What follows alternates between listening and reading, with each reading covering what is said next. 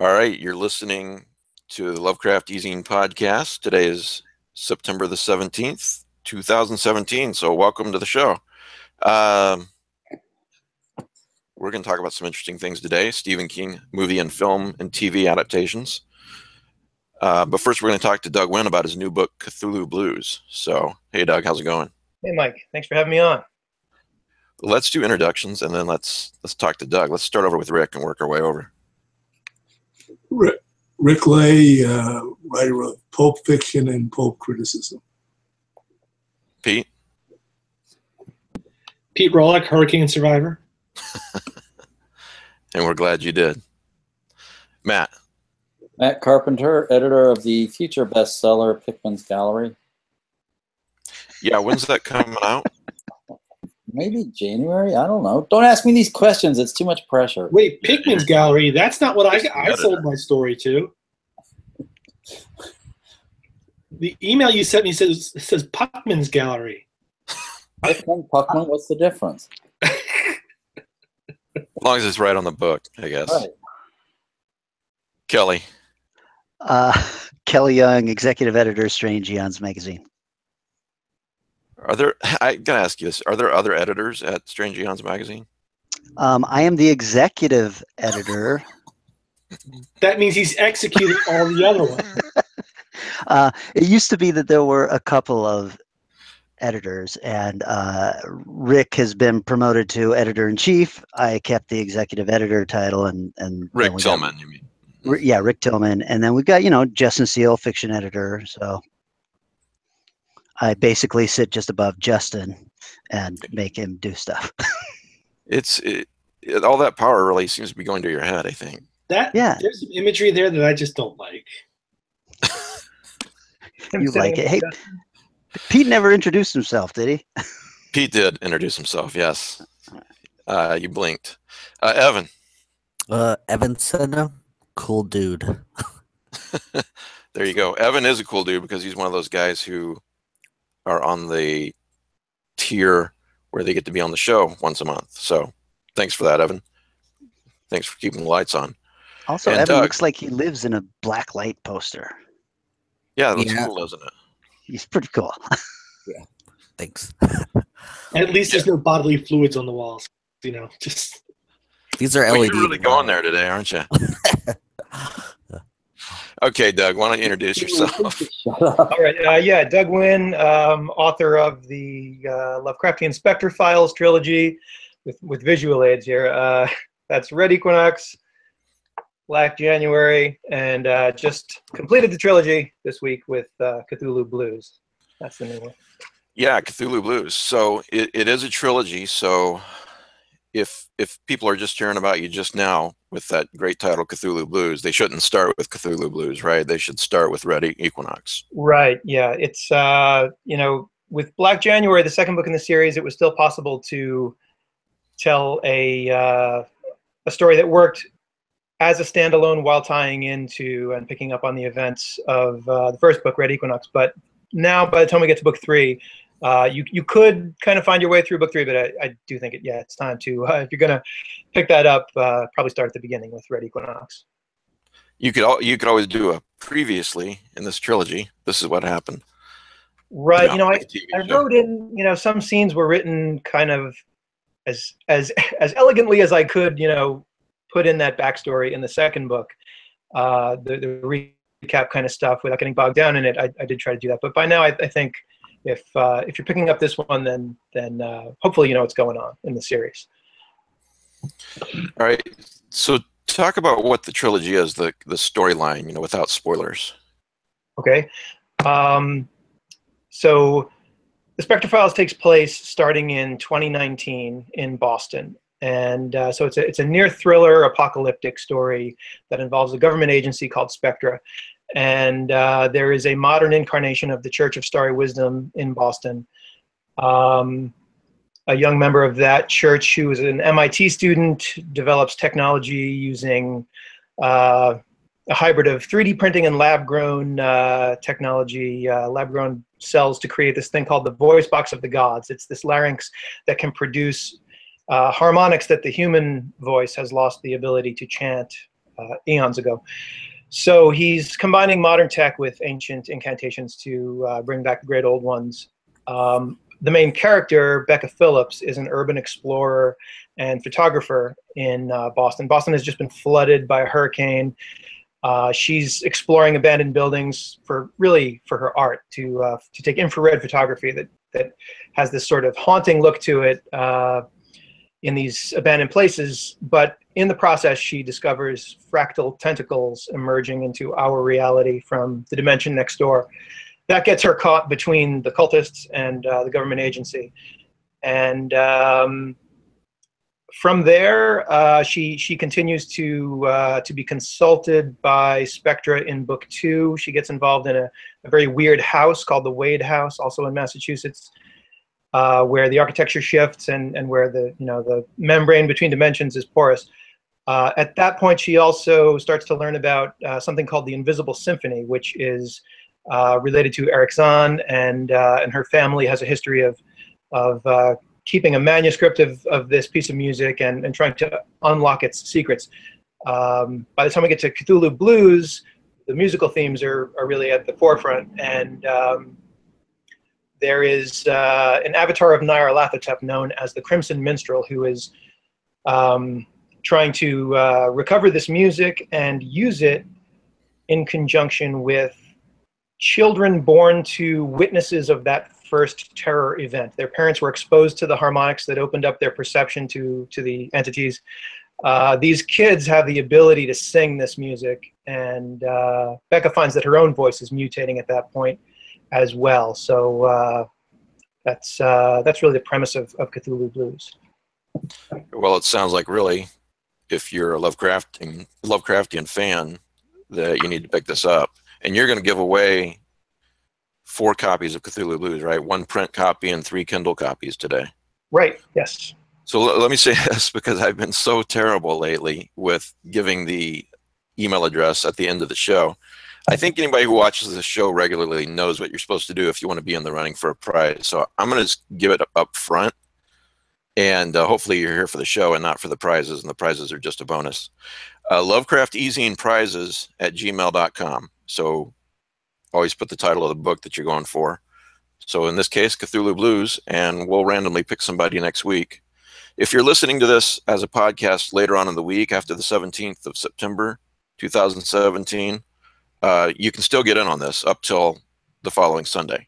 So Lovecraft eZine prizes at gmail.com. So anyway, yeah.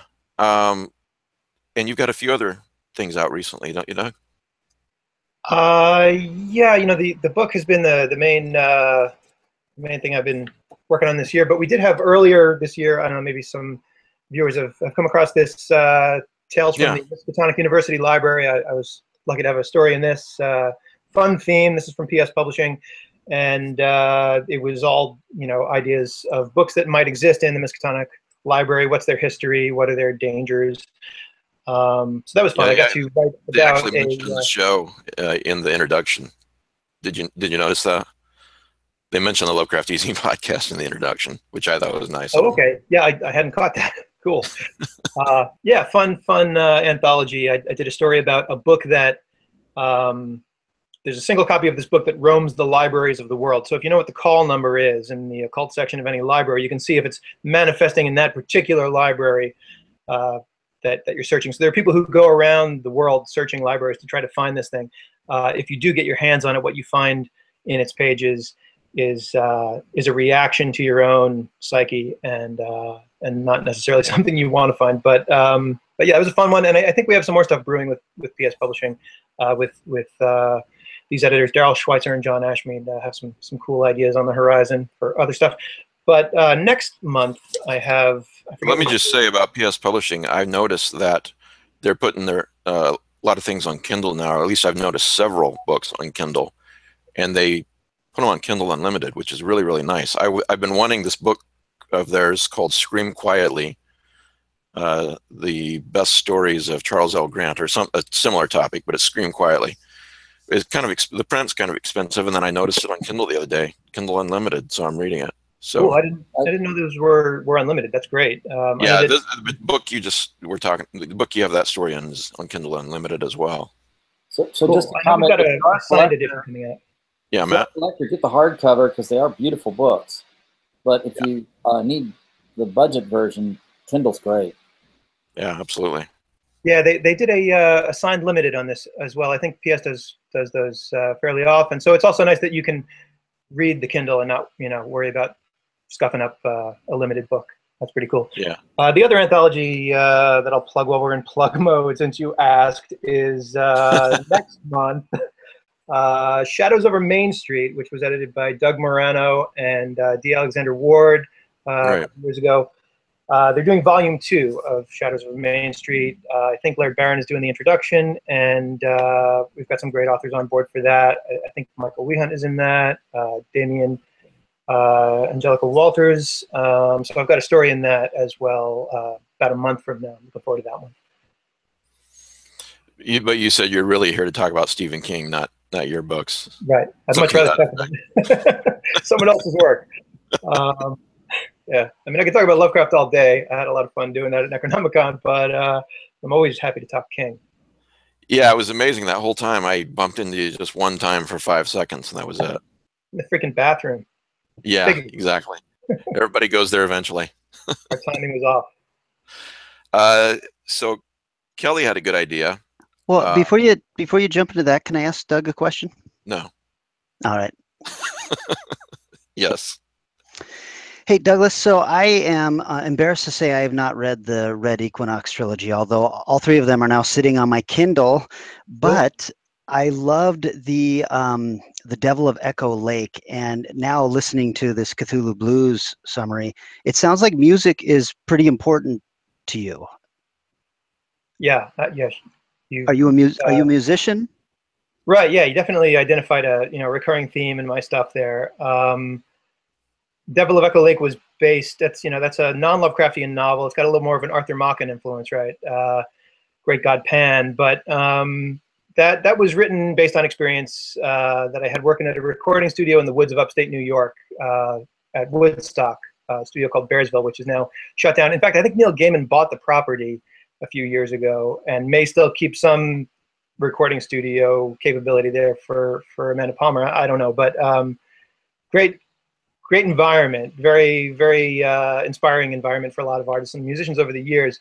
But we would get artists coming up, like rap artists would come up from New York City, and they would be completely freaked out to be in the middle of the woods for maybe the first time ever. Like, are there bears? So it made me realize that out of your element, a place like that, a secluded recording studio in the woods is a pretty creepy setting. There were even some stories about hauntings there over the years since it was founded for Bob Dylan and the band back in the day. But yeah, I was in a band for many years. I studied music production and engineering at Berklee College of Music, and then ended up working at that studio for a while before bailing out on the music business and just writing about the music business as a sort of Faustian bargain tale. But yeah, it continues to creep up in other books and stories of mine. I think Tom Waits said music is just interesting things to be doing with the air, and I like how that kind of hints at what a little form of magic music is, that we create these patterns in the air, these invisible shapes in the air that open up human emotion, and so the overlay between music and the paranormal is something that's really intriguing to me as a fiction writer, and that's certainly been a big theme in the Spectre Files trilogy, as well as some short stories. Yeah, I mean, it's a subgenre. The horror rock and roll subgenre is a favorite of mine, and I wonder, as a musician, have you ever thought, while I was reading The Devil of Echo Lake, I kept thinking, I need a soundtrack for this. I did a Spotify playlist for The Devil of Echo Lake. At the time. I'll try to dig out the link for you if it still exists. Thank you. But yeah, I definitely was listening to a lot of stuff at the time that I felt captured the mood of that book. So thanks. Very cool. All right, Mike, I'm done. Jeez. All right, God, jeez. Asking questions that make sense. That's not really done on this show, Certainly not by me. Well, I will throw in one more bit of trivia about Cthulhu Blue since we're on the music thing. Yeah. I've featured architectural landmarks in all of these books. They take place in Boston, so they're largely in Boston. So some Boston landmarks like the Christian Science Church and this building called the Maparium that has interesting acoustic properties that figured into the first book, Red Equinox. But in the third book, I found this architectural organ in Zadar, Croatia. There's this sea organ, which is it's steps that lead down to the Adriatic, where when the waves go into the chambers, it creates this really haunting set of chords by pushing air through these pipes that are built into the concrete steps. They also have a light show that's sort of a companion piece to that represents the solar system, and it charges the solar cells during the day. Then at night, these sort of planetary disks light up with different colors. So my evil choir of mutant children, of course, has to visit the sea organ in the book. But yeah, it becomes a kind of a way of the Crimson Minstrel getting feedback from Cthulhu, from through the waves themselves, and creating this kind of musical dialogue. So that's just another musical feature there. That's pretty cool. I live in Seattle, and we have a naval base here that has a bunch of pipes that are set up to catch the wind, and then it creates music as the wind blows. It's right off the coast, and it is called a sound garden, which is where the band took its name from. Oh, cool. Little trivia for everybody out there. Great band. Yeah. That's pretty cool. I didn't know that. I'm done. Thank you very much. It was nice to be here. Yeah. Tip your waitress. Before Kelly actually did have an idea of something we could talk about. Before we get to that, I do not want to sound like a commercial, but I just want to briefly talk about the cool things that we've had on the Patreon podcast lately. So if you're not a Patreon, the link's in the synopsis. Yes, Kelly had an idea, Matt. The latest one was a discussion with Matt Carpenter about his favorite Lovecraftian stories, and I thought that was extremely interesting, Matt. So we had that. If you want to know what those are, of course, you have to be a Patreon. So it's expensive, $5 a month. Couple of other Lovecraftian tales podcasts, and then Pete and Rick did one for me recently. Rick talked about the Lovecraft Circle, and Pete talked about post-Lovecraft authors. So that was interesting as well. And thanks, guys, for helping me with that. So Kelly, What? You wanted to talk about Stephen King adaptations. Yeah, I thought that since it has just, been smashing records as a horror film release, and Stephen King has had kind of a storied career as far as adaptations go, that it might be kind of fun to touch on some of the other films that have either been successful or maybe not so successful that have been made out of his stories. And I wanted to add to that, it would be kind of fun to talk about Stephen King's stories that have not been made into a film or TV adaptation that you would like to see made into one. So which one you want to talk about first, Kelly? I don't care. Oh, I think we could get into, the adaptations first, because I think it's really interesting. I went back after watching it, which I had some issues with, but I really enjoyed overall. And I watched the miniseries of Salem's Lot, which I remember not particularly caring for, except for a couple of moments. And the 1979 one, right? Yeah, the TV series that Tobe Hooper did, rest in peace. And I was struck by how much I loved it as an adult and didn't think much of it as a kid. And I think probably because it's very slow. But he does a really nice job with the atmosphere in that. And he does. I love it. When I look back, there were some really great films up until a point, and I'm throwing out Stand By Me or The Shawshank Redemption or The Green Mile, which are just amazing films by themselves, and everybody agrees that they're great films.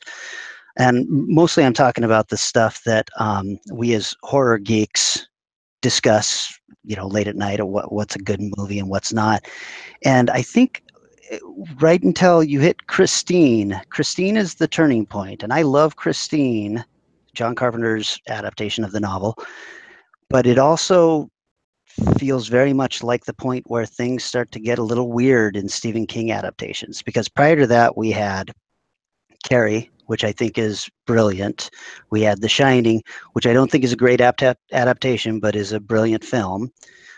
We had The Dead Zone, and then we get Christine, and I think it's pretty good, but then that's what kicks off Children of the Corn, and sometimes they come Silver back. Bullet's in there, though.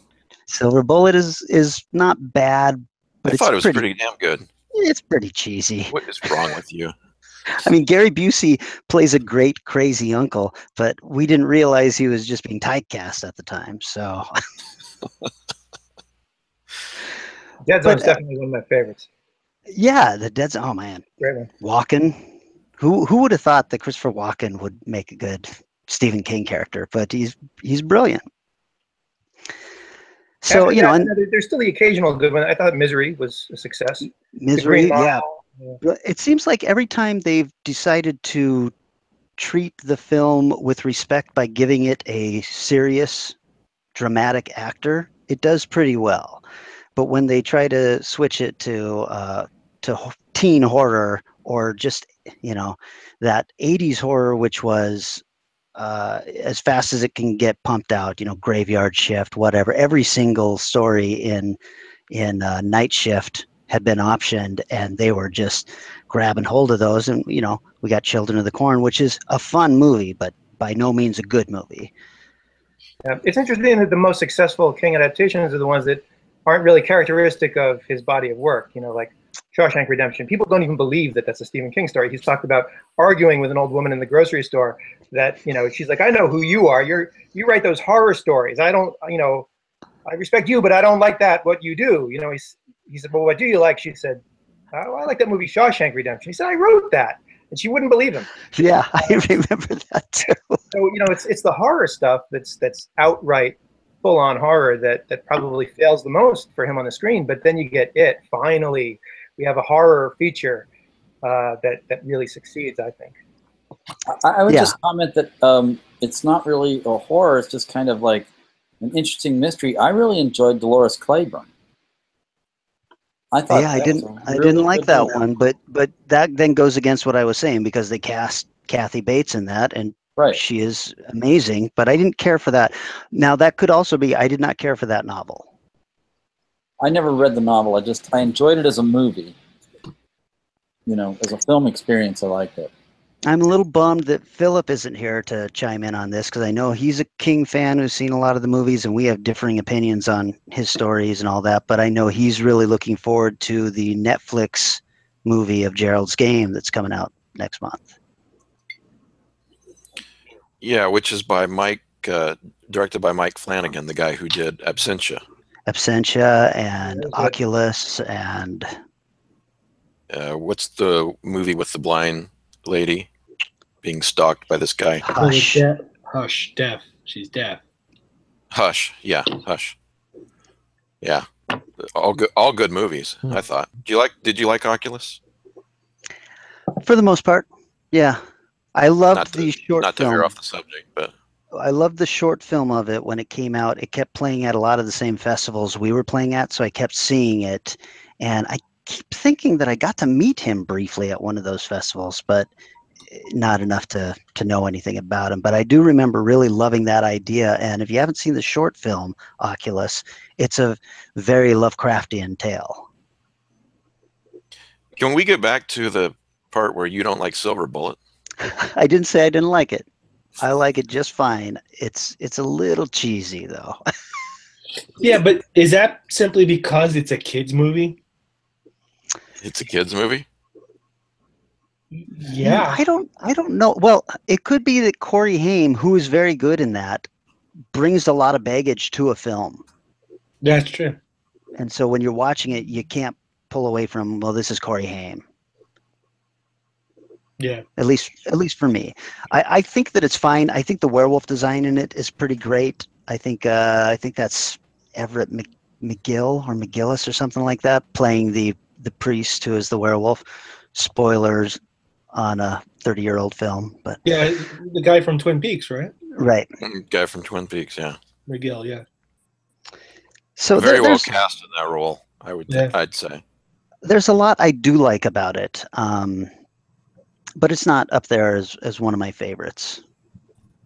Did you see the TV adaptation of Desperation? I did, yeah. I don't know. I let somebody else talk. What did Boy, you I think tell you about this, I watched the trailer for that the other day on Amazon, and I thought, man, this looks like a huge pile of shit.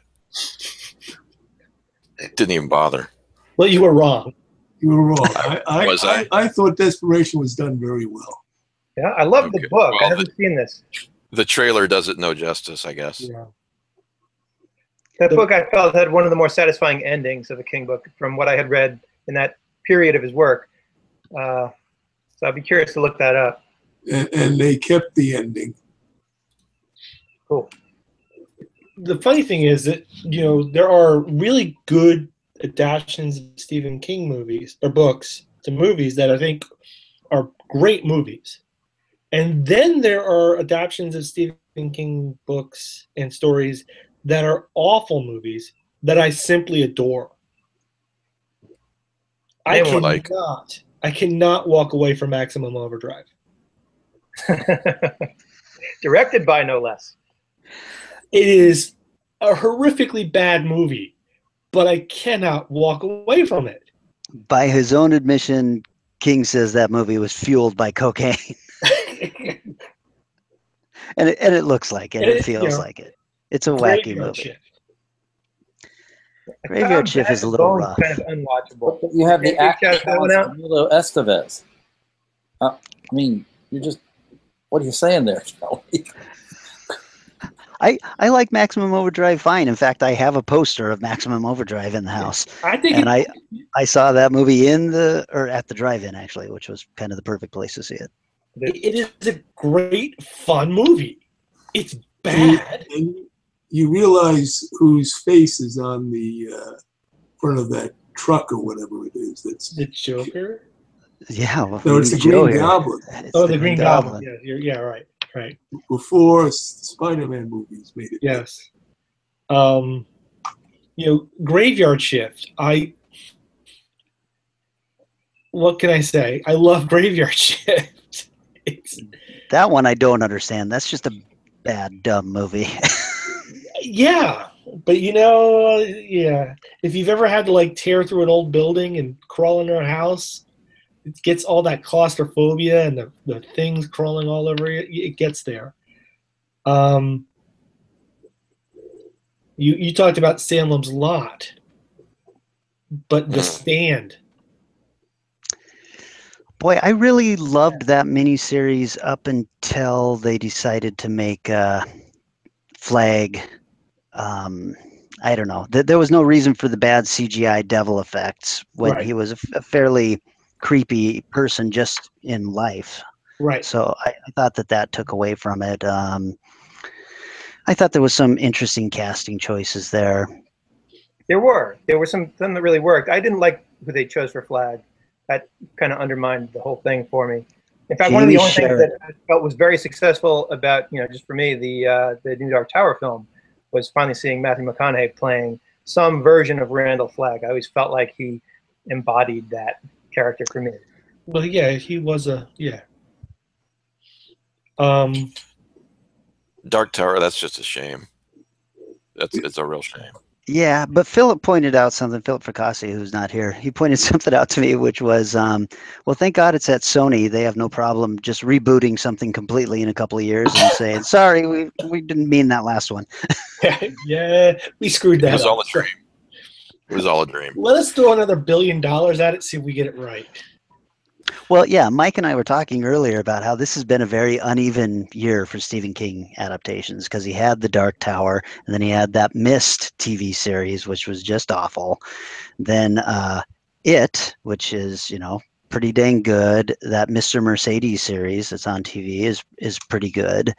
So it's been, you know, an interesting year as a King fan. And I guess my feeling now is, why are we bothering to adapt an 800-page book into a 90 or 100-minute film when those things work fine as Netflix or HBO seasons?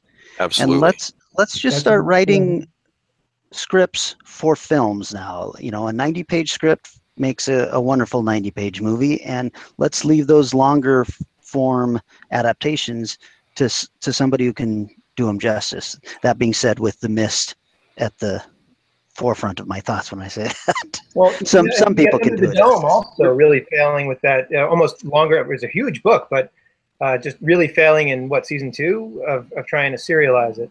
That's But true. on the plus side of this, the time travel story 11/22/63 on Hulu. Really good. Yeah. Well, and maybe the secret is we don't need to stick Stephen King's very adult, generally hard R-rated stuff onto ABC. Right. You know, which is why Under the Dome failed, I thought. Besides the bad writing, but I blame that bad writing on them not exactly knowing what to do to make this okay for their sponsors. Right. I mean, you just make a think, good point, Kelly. You know, The Mist. First of all, I like the movie. I've watched it 3 times. I probably can't watch it again for a while. The Mist is only a couple days, right?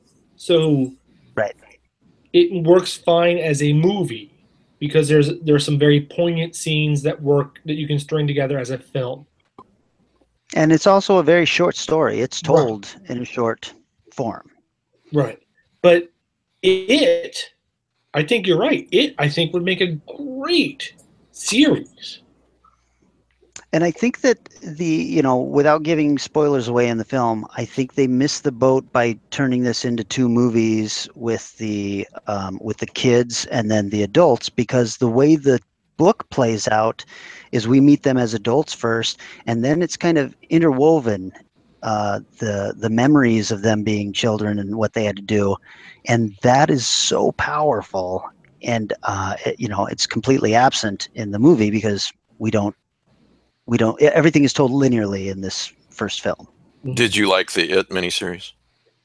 No, I thought it was a shit show, to be honest. I liked the kids better, but the adults, I mean, the casting of the adults was something to be excited about, and then they all just phoned it in. They were awful. Harry Anderson and John Boy and Tim Reed, who I fucking love. He was awful. Everybody was awful in that movie. I'm tired of everybody telling me how great that miniseries was.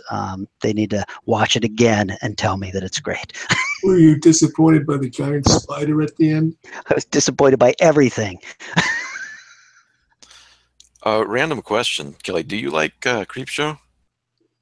I'm all right with it, I guess. That, by the way, back there, that's autographed by.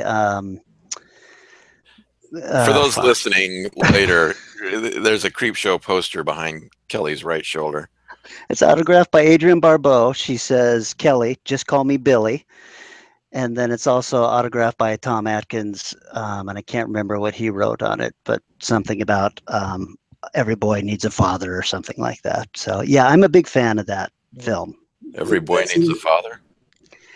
Something about the father thing. I've walked past that a million times, and I don't remember what he wrote to me on it. But he's got he's the abusive father in the in-between stories. I can't even remember it. Well, and then another little piece of trivia: the little boy who gets the pins. Joe Hill. That's Joe Hill. Yeah, that's King's boy. Oh, I didn't know that. Yeah. So I have Joe Hill. He signed it too, and he drew little devil horns on the boy. Hey, he should write a book about horns. That'd make a great book. Kelly, you're very passionate about all this.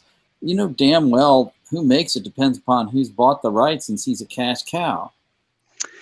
Yeah, absolutely. And there's no sanity to it.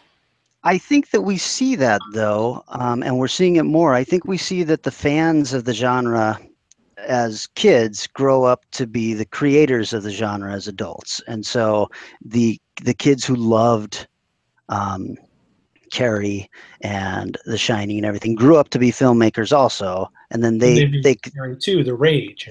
Well, if that's something they do, then they should be beaten mercilessly. But a lot of them get into the horror field because they have a real passion for it. But sure, there's still filmmakers and creators out there who are just there for a paycheck. I can't deny that. Did you tell me you're a huge fan of the Tommyknockers? Me? You probably took. I'm a big fan of Tracy Lords. I have all of her early movies, but you do. Really, I'm calling the cops right now. No, I didn't love the Tommyknockers, and that's the problem that I'm talking about. Is these miniseries get made, and they're put onto ABC. Tommyknockers has some pretty adult stuff going on in it. And so right off the bat, the creators know, well, we'll never let this get through. And so my question is, then why are we doing this? Especially balance. Sorry, Doug, what? Sorry. You talked about focusing on just the kids in this first film for It, and they say they're going to do the adult storyline next. And I can kind of see the studio pressures and the critical pressures involved in, like, okay, we've got this 1,000-page book. How can we get people truly invested in these characters, connecting with these characters in 2 hours? But then I'm hearing this week that where there was, and this is, I guess, part of the plan before, fan reception and critical reception, director was saying his plan for the Mike Hanlon character in film 2 is to make him a much more prominent character, kind of the lead character in defeating the monster. And people said, well, they took away his historian role. They gave it to Ben. It sounds like that's being restored, and the cosmic angle of Pennywise is being explored more in this potential second film, which they're certainly going to make now with this huge box office success. Then I hear that they're talking about maybe even making a director's cut that takes both films and does the integration that you're talking about of the two timelines. With the super strong home video market, it's the kind of thing that it didn't used to be even a viable possibility that you could remix things after the fact like that, but it just might happen. Man, I would be thrilled about that, and I love when they do stuff like that. When why am I blanking on his name? Who did The Mist? Right. Darabont. Yeah, when Darabont released his black and white version of The Mist, I mean, that's arguably a better film, actually, and we never would have seen anything like that before now. Well, so it's a pretty great time to be a fan of this stuff. What they seem to be planning to do with it reminds me of what Coppola did with The Godfather. Oh, that he did a different version where he went from flashbacks to linear. Yeah, sort of the opposite. I don't know if I like that. You're talking like the 6-hour cut that he did. The 6-hour cut. Yeah, I got about. I mean, I prefer the original versions, but it was an interesting take, though. I mean, it was. Yeah. It was successful as a variant version. And it's always such a, it could go either way. I mean, with the Lord of the Rings films, I could not get enough. Give me the 12-hour version, I kept buying every time they give me more of that story. And then The Hobbit, my God, give me less. Right. I was thinking the director's cut for The Hobbit should be like a 2-hour movie. It would be the director's cut for The Hobbit. Yep, exactly. I'd buy that one. It's like I can't watch those again. I never even bought the disc. Yeah, I cannot watch The Hobbit again. Lord of the Rings, I have that. I mean, I've only seen it twice, but I got the director's cut with all the extra stuff and loved it. Yeah. Yeah, and it's so interesting. Pete, that was an epic book. It deserved it. The Hobbit is a children's book. Shouldn't be the same length. Right. Pete, you had pulled out the Carrie 2, The Rage. And let's not forget in my research, I had forgotten completely. So there's Carrie, which was brilliant. There was the remake of Carrie with Chloe Moretz. Black. What am I? I can't remember her name, which was not as good. It was kind of a Harry Potter telling of Carrie, but I had forgotten that sandwiched between those was a ABC miniseries of Carrie. Do you remember that remake? Oh God. Yeah, I do vaguely. I think I drank. as opposed to, and I so think I tried to wipe it out of my brain. it's interesting to me they keep going back, not that they keep going back to the Stephen King well, because that's obviously a money maker, but that they keep going back to the same stories to remake them. As much as I love the Salem's Lot that I'm watching, I'm now going to go back and watch the remake of the miniseries. Do you remember that with Rob Lowe? Oh yeah. Yeah. Yeah. Well, wait, was that the Return to Salem's Lot? No, that was a it direct the original sequel. Salem's Lot. Oh God. No, That was it had a different take on the priest. Okay. That was the main, and the monster, instead of being, I mean, the vampire didn't look like Nosferatu anymore. He talked and he was Rutger Hauer. Which is more like he should have been according to the original novel. Because remember, in the original novel, he was a suave, debonair man. Right. I like both of them. It's just that since I saw the first miniseries and fell in love with it, I'll always prefer that. Yeah, me too. Me too. Speaking I of didn't know what Salem's to Lot, expect when I saw that. speaking of Salem's Lot, there's they made that into a very good audio drama. Oh, really? Yeah, I mean, you have to Google it, but God, I can't remember. Was it 10 episodes, maybe? Something like that. But it was very well done and quite creepy in parts. Well, I'm writing that down. I need to hear that. What was that Stephen King television series that had that adapted like about 7 stories? Nightmares and Days. Nightmares and Dreamscapes. Got it right here. Yeah, that was excellent. I was about to say I thought that was largely successful. That ranks right up there with the Langoliers as the best. Wow, what a dick! But it's got a great Cthulhu mythos story in there. It does. Crouch End. Yeah, see, you're wrong, Kelly. That's just fine. I think the strongest episode of that was the first one, Battleground, where he fights the army men. Yeah, I thought that was a really excellent adaptation. You know, they've been that plot is very old. I saw it. I saw a version of it on a show called. I'm trying to remember. Dark Room was James Colburn. Except that it was sold. This was about both stories deal with plastic soldiers coming alive, but when they did it in the James Colburn version, they were just human actors miniaturized.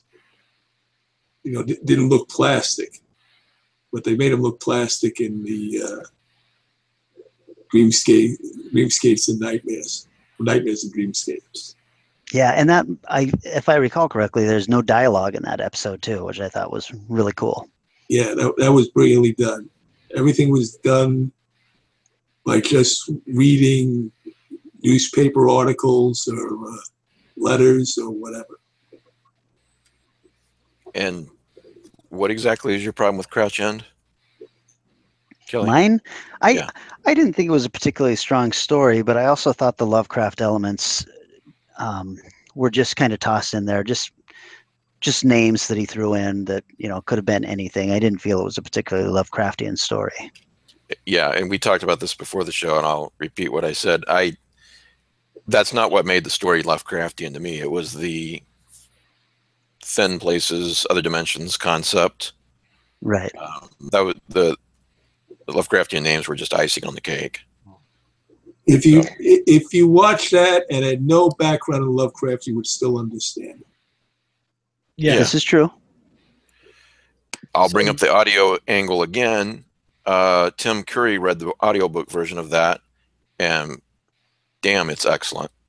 It's really well done. He did a great job.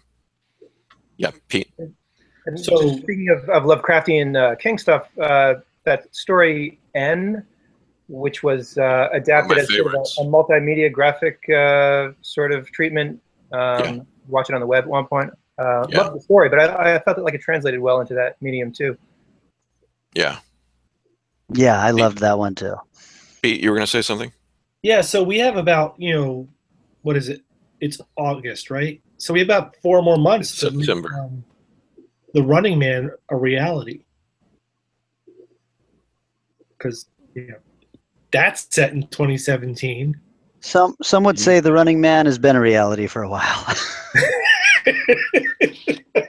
Also, well, just for those, most of us are only familiar with the Schwarzenegger movie, but I read the book, and the book is quite different. Yeah, that's true. Yeah. Once again, diverging from the source material. Now, this isn't exactly an adaptation, is it? Kingdom Hospital. He wrote the script for that. Do I have that right? Yeah, That's but he a- wrote that based on was it a Norwegian, Yeah. Swedish, something like Yeah. that. Okay. That TV series was kind of rambling.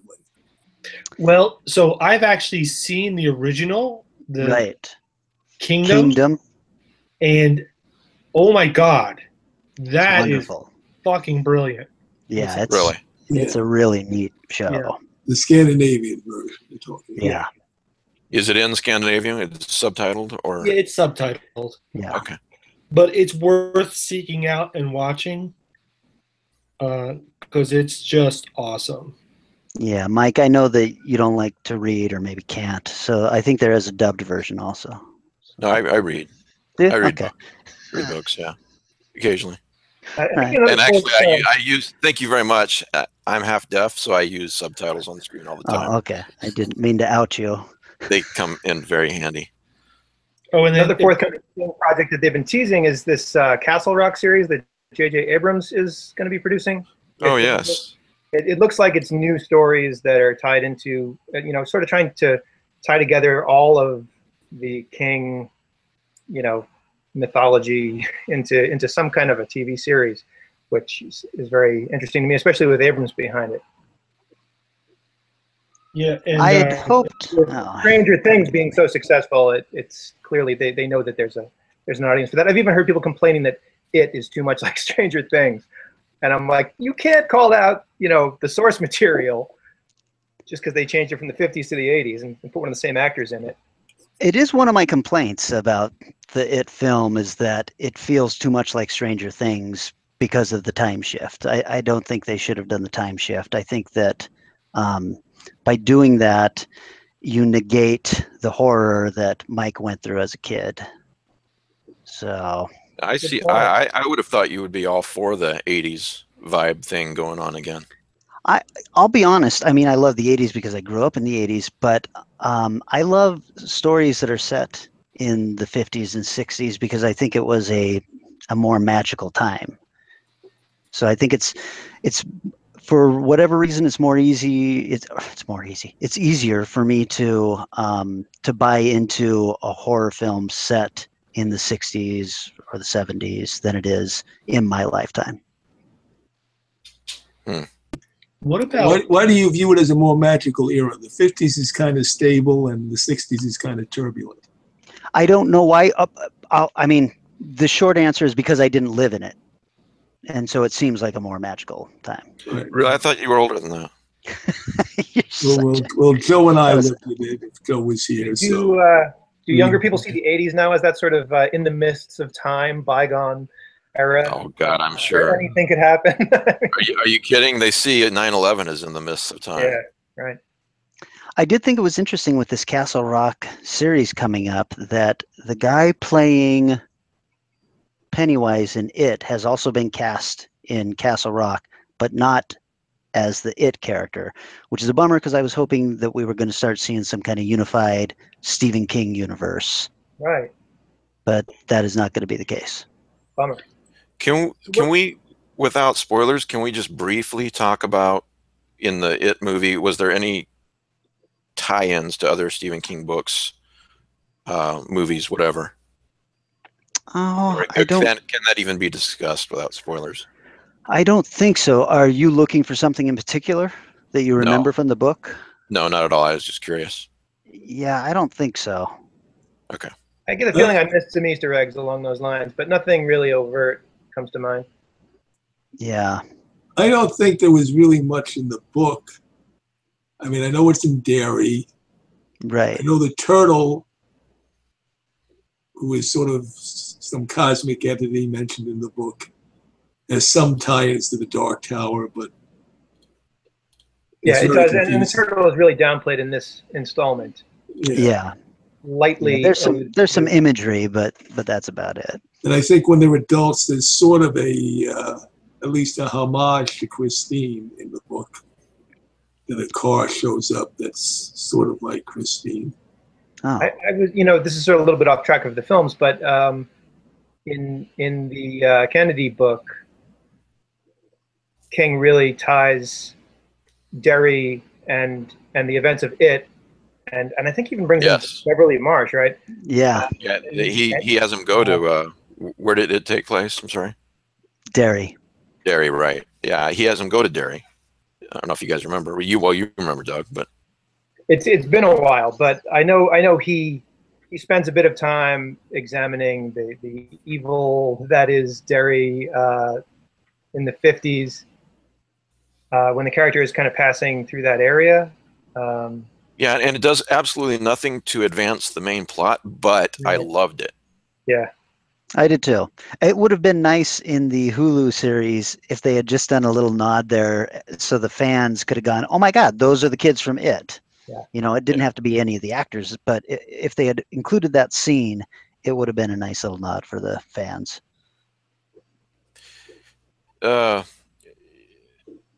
Did all of you guys read From a Buick 8? Yeah. Yes, very good book. I loved it. Yeah, me too. Quite Lovecraftian, I thought. I would love to see that made into a miniseries or movie or something. Doesn't that tie in a little bit to Hearts in Atlantis, which they did adapt? Yeah. I have not read Hearts in Atlantis. I think Low Men in Yellow Coats, one of the stories in Hearts in Atlantis. Yeah, kind of connects to Buick 8. If I remember, it's been a while. It is one of those kind of cars, yeah. But they are connected, but the movie version of Hearts of Atlantis cut out all the Dark Tower stuff. Right. So it's like Anthony Hopkins wasn't on the run from the Crimson King. He was on the run from J. Edgar Hoover. Right. I don't know, Mike. I don't know. That would take a real creative person to make that adaptation work. Yeah, it could go wrong very easily. The scene is so static. Yeah. You know what I mean? Yeah, I do.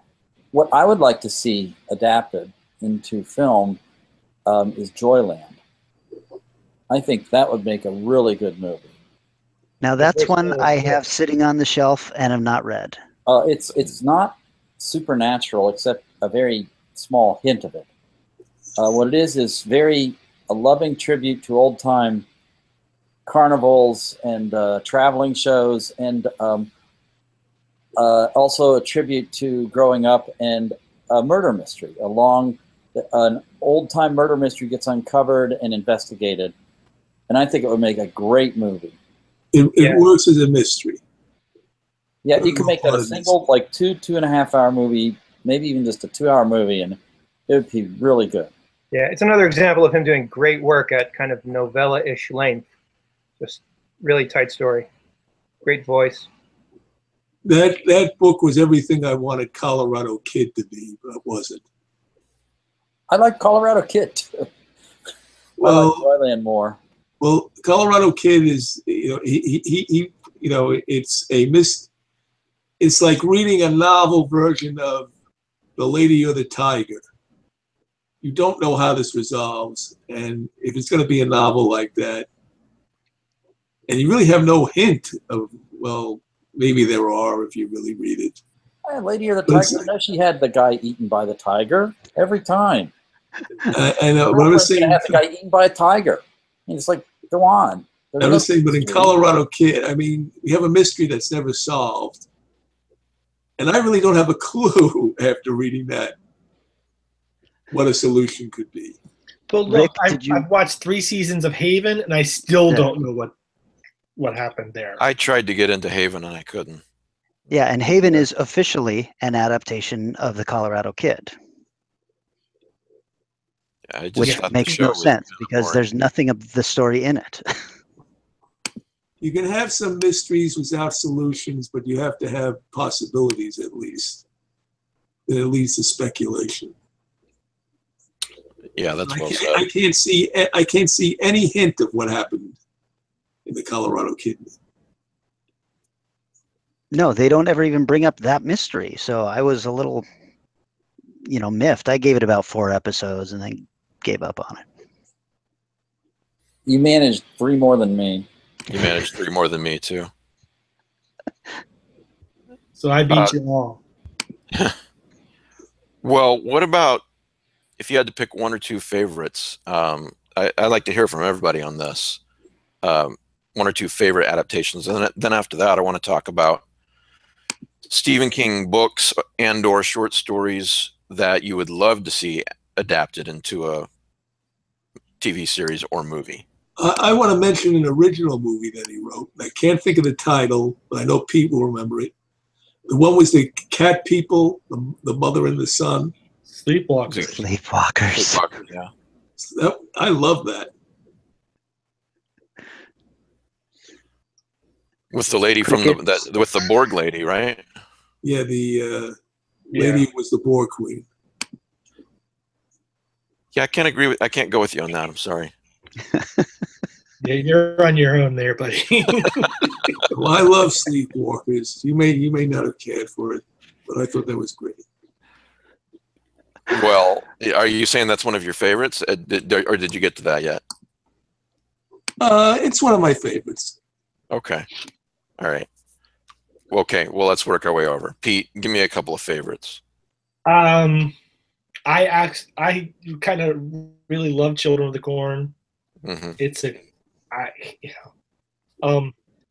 Oddly enough, I like. He came up with the idea. Other people wrote it. Rose Red, which was a miniseries based basically on a giant haunted house, kind of a remake of The Haunted. Yeah, absolutely. Or of Matheson's Hell House. It felt very much like to absolutely. me. It originally was based on a screen. He tried to adapt The Haunting, I think for whatever that movie was that Spielberg was involved with, and they rejected the screenplay, so he rewrote it as an original story. I really like that movie. The book is really good. I've not seen it or read the book, so I'll have to check it out. The funny thing is, I'm not a big fan of haunted house films, but I could watch The Haunted, 13 Ghosts, the original, and Hell House and Rose Red all the time. Those are really good movies. I do love haunted house films, especially older ones. 13 Ghosts. Oh, come on. Just because it's so campy, right? It's a kid's movie, so yeah, I mean it's supposed to be campy, but it's pretty Let's silly. not forget House on Haunted Hill. Mm-hmm. Another campy Ghost Haunted House movie. The Vincent Price version. And then I think The Mist is a really good movie. I really enjoy it. I just can't watch it. Agreed. The last 2 minutes. I think it's probably the best Stephen King adaptation I've ever seen. But I'm not going to. I can only watch it once. It's the ending, right? I mean, that kills me. It's not in the story, but and I'm not saying it's not powerful and effective, but Yeah, but the thing is, I think that it is powerful, but I think that the movie, me personally, I think that the movie would be better if it wasn't there. So it'd certainly be more watchable. I mean, I love that movie, and I fucking hate kids, but they don't like you either. I just thought I'd tell you. Yeah, just so you know, Kelly, we took a vote. They don't like you. That's totally fine with me, but that end scene is too brutal for me. Yeah. The thing is, I thought The Mist when I first saw it was just kind of silly because the creatures looked so fake. And then I saw the black and white version when I was at the H.P. Lovecraft Film Festival in San Pedro, and I thought that made it a brilliant movie. It's weird that it's somehow better without color. Yeah. Yeah. Can I say something about the mist? It wasn't the ending that bothered me at all. It was the female who's the radical kind of fundamentalist. Because I grew up kind of like in a holy roller church, which is not really why I'm an atheist now, but it probably put me towards that. I think that bothers me the most. Like when I watch her or her portrayal of that character, that definitely kind of alienates me a little bit more than the ending did. I know what you're talking about. I have a little bit of the same background, and she's dead on with that, which is why it's so. Evan, you're saying that alienates you because it's too close? Yeah. Yeah, it was for me. Sorry, yeah, there was some stuff that happened as a kid with kind of growing up in that area that it was always like, that fire and brimstone and stuff like that. And there's a lady that because I grew up in a small little town, and there's a lady that was like that. And definitely I could see if that happened in that little town, the lady that was like the character would have been the one calling for sacrifices and all kinds of stuff. So yeah, definitely was something there with that character for sure. Yeah, she was pretty dead on. When I've seen that movie, I just want to punch the screen, Like, So I find it interesting that we're all basically saying that this movie is hitting, points for us that make us very disturbed. But those points are different depending on your position. Okay, and I would just say that you say it's one of the best adaptations of King, but the ending, as horrific as it was, gutted the Lovecraftian element that was present in the novella. And so for me, did it make it stronger? What's that? I mean, did it gut it, or did it make it a stronger Lovecraftian? The thing is, in the novella, there was no end. There was no hope. The mist continued. You see? Oh, because after that, we then see that they're saved. Yes, it's like just another monster movie, and the U.S. Army is there. The good guys win, yeah. Okay, I can see that. Matt, what are a couple of your favorites? I mean, are you going to say the Mist, black and white? Well, no, yeah, but mine are just, they're so mainstream. I loved Stand By Me. When I saw it when it came out, I saw it with some friends in the theater, and we just spent hours reminiscing about childhood after that. And I loved The Shawshank Redemption. It's a brilliant movie. Everything about it is just bloody brilliant. And I like Dolores Claiborne. So what you see from me is most of the Stephen King that I've really liked has not been supernatural at all. It's been his characters that come alive on the screen, and the way human nature, and the way he draws relationships and circumstances. So when I say I want to see Joyland, which is, you asked me what I want adapted, that's because, again, it is not a supernatural kind of monster flick. So those are mine. Just, I know they're very mainstream, but that's what I really like. That's fine, yeah. Another movie in that category is Apt Pupil, non-supernatural, with Ian McKellen as the Nazi hiding out. Yeah, and that's from the same novella collection, right? It's from just different seasons where we find Shawshank Redemption too. Right. And The Body. Kelly, what do you want to list? Well, obviously I love Creepshow. Two of those stories were originally written and published and then not collected, although I sent you the link for Weeds, which became The Lonesome Death of Jordy Verrill. And The Crate was written and published in, one of the men's magazines back in the 70s that he was writing and sending to, but never collected, I don't think. And then the other three were written just for that film. But I love Creepshow unabashedly. And then What did you think of Creepshow 2? I liked the one middle sequence with the kids on the raft. Yeah, the raft. That's the Yeah. only good thing about Creepshow 2. Yeah. And then I'm going to throw one out that's a little controversial. I've never been a George Romero fan except for his King adaptations, and I think The Dark Half is probably the best Stephen King adaptation. I love that movie, and I think it's gritty and raw, and it feels exactly like the book did to me. Okay. What about you, Evan? Well, if I had to pick, if like I had a gun to my head, I guess I watched.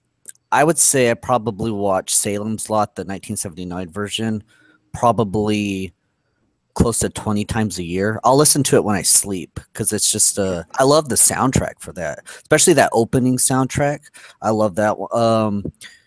It'd probably be Salem's Lot, Stephen King's It, the miniseries, and then it's a tie between Silver Bullet and Pet Cemetery. But most likely it's going to probably fall to Pet Cemetery. I love Pet Cemetery. Silver Bullet. I love Silver Bullet. I love I know Corey Haim and the two Coreys and all that crap. But like as I grew up, I'm only going to be 32 this year, so I didn't really have that stigma as like I guess you all would have with the dude who played the main character in like Salem's Lot. I remember like reading that people didn't really like him because he was from Starsky and Hutch or something like that. Yeah. And I really don't have that connection towards those characters. So if to be honest, it's what scared me as a kid. And Salem's Lot, I remember being in my grandparents' house watching that, and it was already creepy as it was in that house. And when the kids over there like doing that just scared the shit out of me. That's interesting that you mentioned that, Evan, because that's the single scariest scene that my wife remembers from any horror movie that scares the hell out of her. Where tap, tap, tap. To this day, I can say the words tap, tap, tap, and she whoops around. Like, that scared me. And then I remember the first time I saw the miniseries for It, I was 10 or 11. And the part where he goes in and sees Eddie in the shower scene, and he's like talking to Eddie, and he like rips open the thing. I couldn't take a shower, like a good shower for like 2 weeks after I saw that. I don't know what it was about that just really scared me. But I was also scared of clowns when I was a kid. So no, I'm not scared of clowns anymore. Nothing scares me these days. But yeah, those three movies probably. Silver Bullet. I love Silver Bullet. I love werewolf. They don't make enough werewolf movies, so I watch Silver Bullet every 4th of July because that just fits perfect with that. And the book's amazing too, Cycle of the Werewolf. But yeah, I love those. And if I had to pick, are we doing the picking or the movies? Not yet. We'll get back. Okay. Yeah, those are my three. All right. What about you, Doug? For me, Shawshank Redemption, Stand By Me, those are sort of another class. I think they are better films than the body of his work, but as translated to film. But if I'm going to go for things that feel classic King to me and that have both the character development and the supernatural aspect, it is Green Mile, Dead Zone, and this new adaptation of It.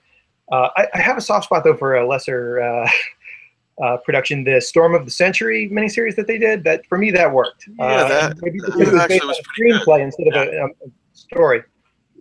But if I was going to, if things that I would like to see adapted that haven't been, first thing that comes to mind for me is Revival. That was a book that I felt got deep into character and showed a character over the course of his lifetime, and it had a strong Lovecraftian element and some things that would be really cool to see on the screen. So that would be one for me. But also, really strong Lovecraftian element. Was The Long Walk ever adapted in any way? If it was, I missed it. That's, if not, no, something but man, that needs to be done. And that, The that long- stuff, that The Long apocalyptic Walk? stuff. Did I miss that one? I think I missed that one. What's that No, about? I'm saying It was a Bachman I book. I can't even keep track anymore Oh. of all the King adaptations that are out there in some form. If that hasn't been done, it should be. I mean, all the apocalyptic, if you look at the success of things like Hunger Games, it's insane that no one has done The Long Walk yet. They have not. Mike, I sent you a trailer that I think was I don't know if it was a fake trailer or if it was just an animated trailer for something that somebody was going to try and do of The Long Walk, because I thought you might be interested in it. And this is probably about a year ago. Yeah, I might not have seen it. I've got you filtered to go to trash. I can't believe I laughed at that, you son of a bitch. So yeah, all right. So I will go with. I mean, I have a feeling I'm going to like it, but I haven't seen it yet. I'm going to go with Crouch End. It was one of my favorites, and I have to go back. Agree with several of you on Salem's Lot. That's just the 1979 Salem's Lot. It's just very well done for me. Atmosphere and the moods is great. So as far as a story, and then we'll get to the rest of you guys, what you'd like to see adapted. I would say I'm a big fan of Mrs. Todd's Shortcut, and I would love to see that made into an episode of, say, something like Nightmares and Dreamscapes, for example. It's just got that Twilight Zone type feel. All right. So what about you, Rick? What would you like to see adapted? Well, since I like the film version of Desperation, I want to see the alternate storyline, which was The Regulators, which was a Bachman book, which has the same characters in a totally different situation. It's an alternate history version of Desperation. Okay. Anything else?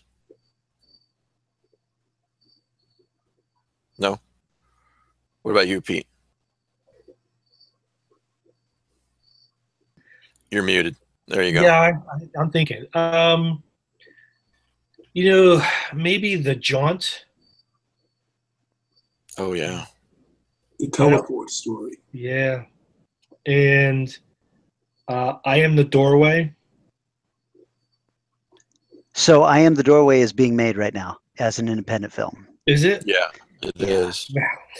Okay. So I'm looking forward to that. It looks like they got a couple of bucks. And King has done this really cool thing where he will sell his options for a film to student filmmakers for $1, providing that they don't turn around and try and make money off of the film. And so it's a good way for them to get into film festivals with a Stephen King film and stuff like that. So I'm really looking forward to seeing what these guys do with I Am the Doorway. I got to say, I don't know Stephen King, but he absolutely does not sound like a dick. He sounds like a really nice guy. Yeah. Yeah, well, I think in some cases he's a really nice guy who sometimes has been pushed into hard places by rabid fans or rabid people out to make a buck. I'm sure, yeah. So is it I Am the Doorway, The Jaunt. I kind of like, is it Gray Matter with the beer? Yeah, that's right. I kind of like that story because we all know that guy who sends his kid out to get beer, right? I mean, I can remember when I was a kid, my mom and dad would give me $20 and I would have to take the little red wagon down to the 7-Eleven. I would get milk, bread, and a carton of cigarettes. But I know that there are guys who send their kids out for beer. There was one movie I forgot to mention. Sure. The Night Flyer. Yeah. The vampire. Miguel Ferrer is excellent in that film. Yeah. And did they or did they not make Popsy? I the same character? Don't think they did. Right. I have seen a French low-budget version of it, indie version of it, that is very good. They gender swap it, so Popsy is actually Momsy or something. Okay. but it's very good. All right. Okay. So that's where I'm at. All right. Well, what about you, Matt? Any stories come to mind that you'd like to see adapted? Yep. No, you have to forgive me. I don't remember the names. I read a few of his short story collections recently, and I thought these could be effective movies.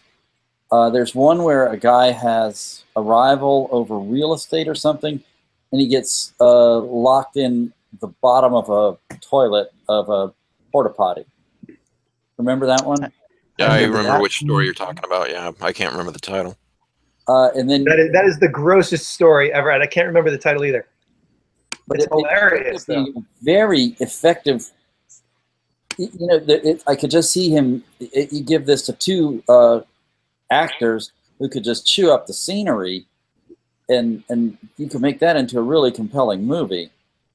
Because the other movie I thought would be pretty good adapted to a film would be that there's this lady who runs every day as a means of working out her pain over her divorce, and then she really gets into it, and then she's really in great physical condition, and then she ends up running afoul of like one of her neighbors is killing young ladies, and she ends up sort of getting caught by him and getting into a race with him. Do you remember that one? The porta potty is a very gingerbread? tight one. What's that? Gingerbread Girl or something? It's like it's I don't remember what they're called. Sorry, I don't remember that one, but I remember another story with a running theme where a guy's running and he's running on a yeah, what the hell do you call those things? My mind's blanking today. I think you're thinking of stationary Treadmill. bike one. Stationary bike. Yes, thank you. That was a good story. Yes, this one is like it's again. This woman is like her marriage has broken up or whatever, and she is into running, and she gradually sees that this guy brings a new young girl down to stay in some area of Florida every season, and she starts to wonder about it, and she gets caught up in it somehow. All right, so that's the gingerbread girl. Yes. And the porta potty is a very tight place. Okay, I thought both of those could probably make decent movies. You know, hour and a half. What collections are those from? Isn't that Everything's Eventual? Just after sunset. Oh, is Just it? Okay. after sunset. Just yeah. after sunset. Just Yeah. after sunset. I love that Douglas said Gingerbread Girl a million minutes ago, and we've all been trying to figure it out. Pete says And, it, and Matt's like, yes! Well, I'm Oh, trying to break in, and it's like, you know, I know the names of the stories. You just gotta. I wasn't sure, but Pete has more credibility than me around here. I do. I wouldn't say that really. No, Yeah, not really. really. You've never said anything more wrong. I forgot to mention N, which is one of my favorite Stephen King stories. I'd love to see that made right into a movie. And I think that would make a very cool movie. I think it would be easily done, too. Yeah. Yeah. Okay, Kelly, you're up. I'm going to go obvious as a Lovecraft fan. I would love to see Jerusalem's Lot made. I think that was the story that got me into Lovecraft without even realizing it. I was a Stephen King fan before a Lovecraft fan, and when I read that and then read something about it saying that it was an homage to Lovecraft, I was like, well, who is this guy? And I think it's a cool rats in the wall kind of story, and that's my favorite Lovecraft story. So I'd really love to see that done. And then I've spoken with Eric Morgret, my partner in the filmmaking stuff, a million times about maybe optioning Uncle Otto's truck. Do you remember this one about the kid who's talking about his uncle who basically just sits there every day in the truck in the long grass that keeps getting closer and closer to the house, and then they find his uncle dead with spark plugs and oil in his mouth and all that. There's just something weird about that. I love King's books that have zero explanation to what's going on, like the finger in the drain story and stuff like that. In fact, in that story, I think it's that very story where the character says, "Why do bad things happen to good people?" Right. And then somebody else answers, "Don't ask." Right. I love King best when he's riffing on Matheson or Bradbury. And this feels like a very Bradbury story to me. So Evan, those would be mine. Evan, you got one or two? Sorry, I tried to mute it. Yeah, actually, you know, out of his new book, Bizarre Bad Dreams, excuse me, the new anthology book. There was two actually. I can't remember the first one, but I believe it's the first story, and it's about a little boy who goes and breaks into this like diner, abandoned diner, and these cars keep pulling like up, and I guess something to do with the car. One of the car is actually a creature that eats people. I don't know if you've read that one. It's actually pretty good. But then there's another one. Hold on, my cat's being a pest. There's another one that is called Bad Little Kid, and that one is about a little boy who torments this kid who grows up to be an adult, but the little boy is like this ginger kid with one of those spinny propeller hats back like in the 50s, and are Dennis the Menace style kids, and he never ages, but he's always there to kind of be the devil figure of this man until this man eventually ends up killing him, goes to jail, because it starts off in jail and stuff. But it's just the way King describes the kid as like the thing that it's obviously some type of like creature or something, because he says that the little ginger kid is no offense to gingers, but a little that's how he describes them in the book. How dare you? Like, he says the little kid Unbelievable. looks like he's there's something stuffed in him, like it's a suit, and the suit's like just trying to like almost break a little bit. I would really, you know, I'd like that to be actually, that'd be a really good short little film or something, or maybe even a longer one. But actually, like for a full movie, I would love for them. And I'm kind of, I always bitch on remakes and stuff, but I would, now that the new It movie came out, and even though Pennywise didn't use the name Robert Gray yet, I would like them to go remake Dreamcatcher and actually connect the two character, you know, Robert Gray and Pennywise together, since they're technically the same character. So, yeah, that's probably the one I would like to be remade, if anything, is the Dreamcatcher film. All right. Was the first one you mentioned Milepost 81? Does that sound right? It might be. It was in the newest book. Did you read Bizarre Bad Dreams?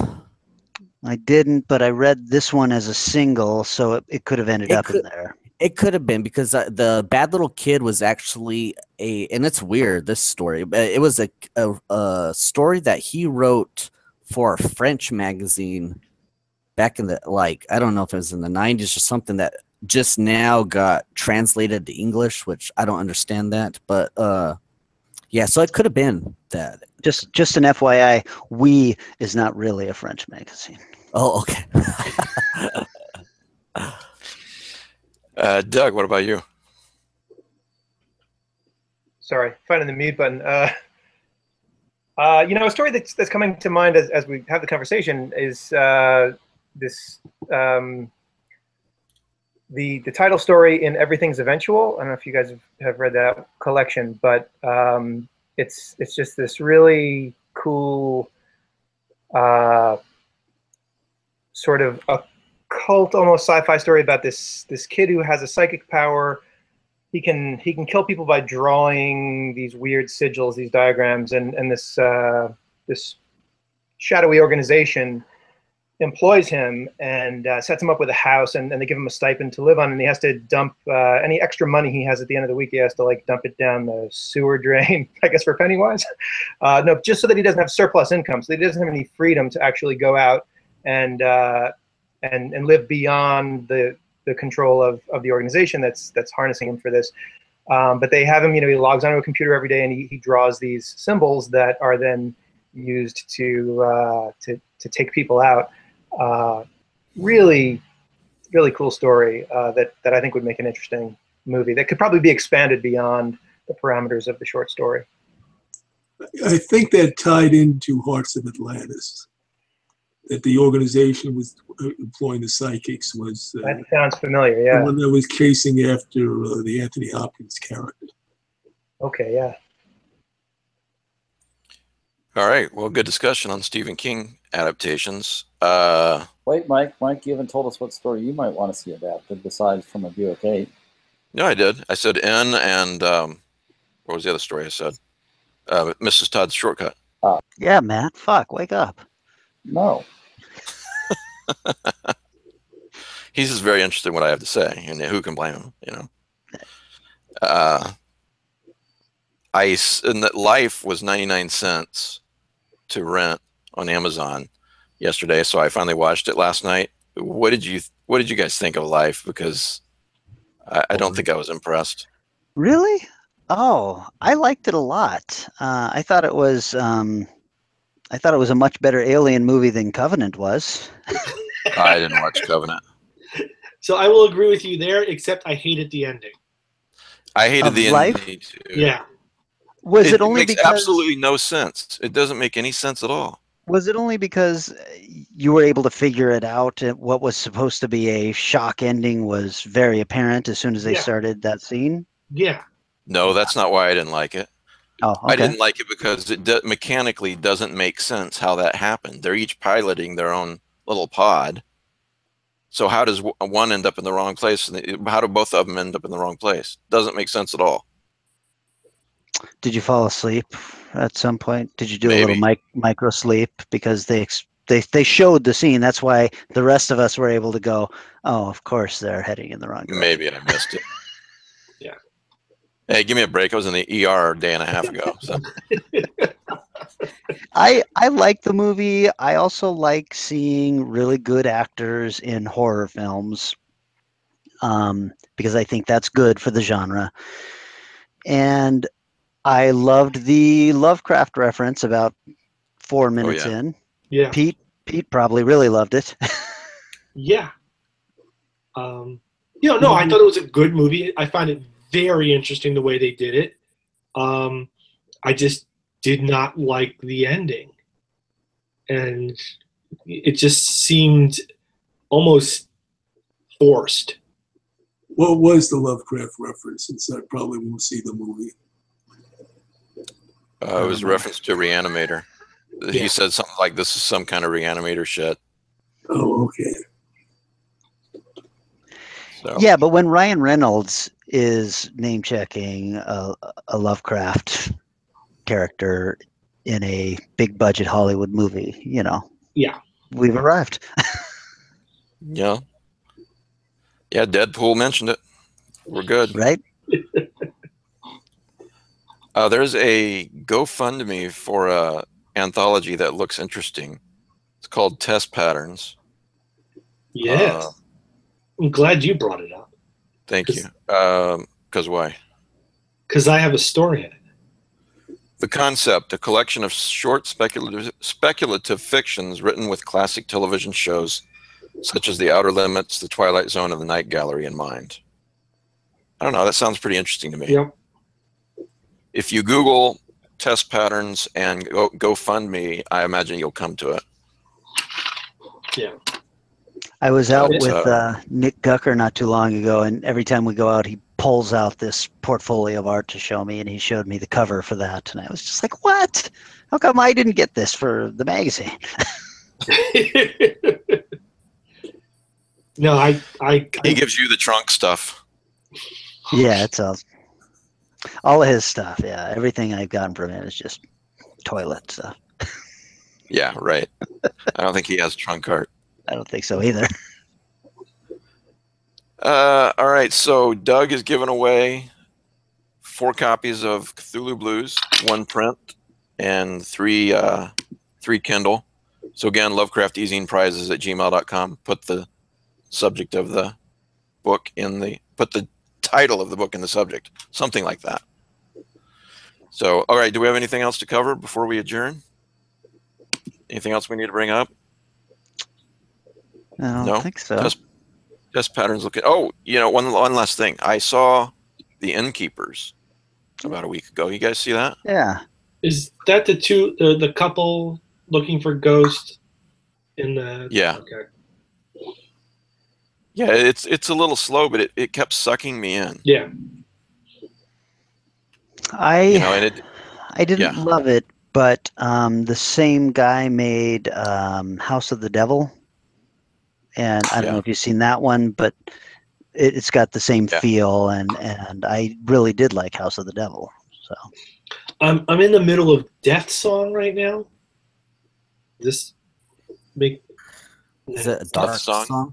A Was dark it? song? Dark A Song. Death Song. I saw a preview of that earlier. Looked really interesting. Is that Yeah, the one? it's definitely intense. I haven't figured out what it's about yet. So That's on Netflix, right? right. Yes. Instant.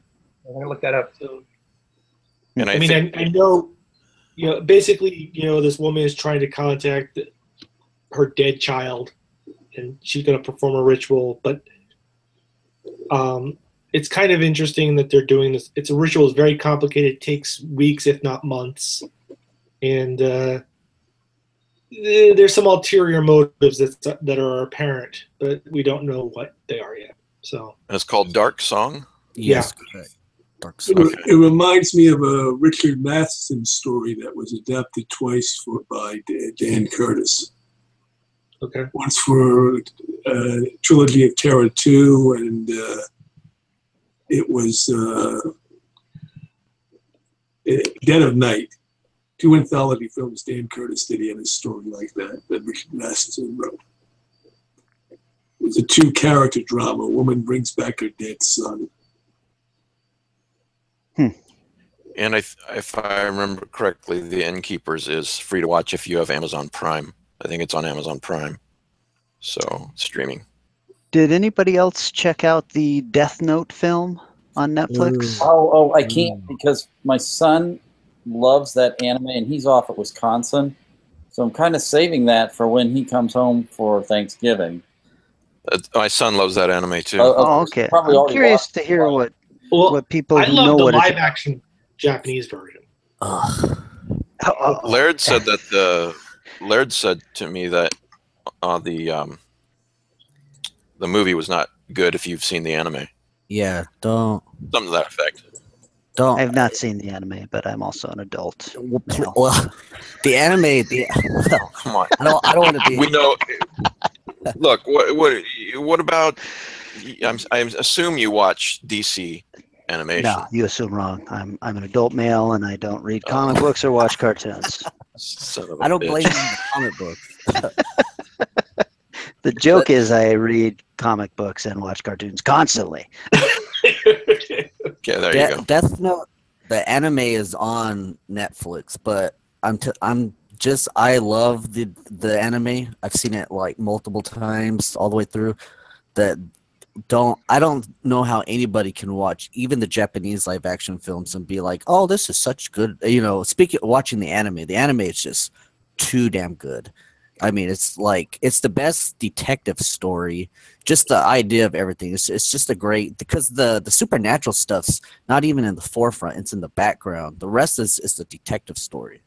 My son spent 10 minutes talking to me about it the other day. He really loves it. Yeah, the Netflix Evan Abomination was horrible. Have you read the manga that the anime is based on? Yeah, actually I have, and there's that was quite different. I heard also. Yeah, the manga always is a little different because they're long. I mean, it's technically it's 12 books, but it's 13. It has an extra encyclopedia for each character, what was going on, all the little things. So yeah, it's a little different and stuff. But the live action films, they even have I think they have a Death Note musical in Japan, actually. But the live action, even the Japanese version, they're horrible. Live action anime is always horrible, to be honest. It's hard to do live action anime. All that being said, I was totally fine with the Death Note movie. The new one? I haven't seen, or I've seen it, but I was like, I haven't seen the Japanese ones in a while, so I can't really compare the new one, but I didn't like the new one. All right. Well, Doug, thanks for being here. Hey, thanks so much for the chat, guys. Great to see you again, Doug. And thanks to everybody who listens to the show every week and being part of our little group here. And a special thanks to everybody who donates to the Patreon and keeps the lights on at my house and keeps the Lovecraft eZine going. We'll have Oren Gray with us next week, and we will talk to you then. Thanks a lot.